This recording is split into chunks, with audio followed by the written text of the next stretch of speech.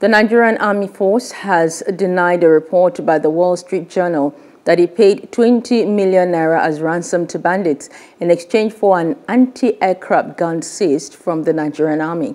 The Wall Street Journal had reported that the Air Force made the payment to avoid the criminals using the weapon to shoot down President Muhammadu Buhari's plane. The ransom was allegedly paid as the president was planning a trip to his home state of Katsina. In its denial, Air Force spokesman Air Commodore Edward Kabwet said there was no truth in the report. Hello, hope you enjoyed the news. Please do subscribe to our YouTube channel and don't forget to hit the notification button so you get notified about fresh news updates.